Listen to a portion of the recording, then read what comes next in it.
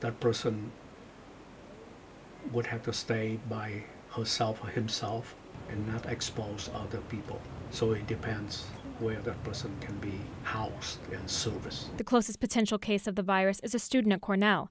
Although his case hasn't been confirmed, other universities like Syracuse are banning university-related travel to China. Groton resident Robert Bagardis says people traveling from abroad should have restrictions as well. Thorough checkouts to make sure that where these people have been to keep the virus at bay. Syracuse resident Heather Weiler agrees. Something needs to, set a boundary, and just so we don't get more of an outbreak. Dr. Nguyen says the White House has already restricted most of the travel since the end of January. That may work in our favor to contain it, because then less people will be coming to us from those areas.